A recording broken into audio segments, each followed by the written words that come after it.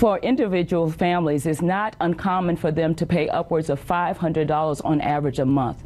But you're talking about the most economically vulnerable families in our society. Okay, we're talking about a phone call. We're talking about a phone call, which with one advocate cost him $14 a minute. Now that is outside of what is average, but it's not uncommon for a family to pay little over $1 a minute to speak to a loved one. And in an age with all-you-can-eat communications, that is outrageous. Who's making the money? The phone companies, or the prisons? Who's making the money? So there's a perverse economic incentives for the companies as well, and especially the facilities. What happens is those facilities put out a request for proposal, and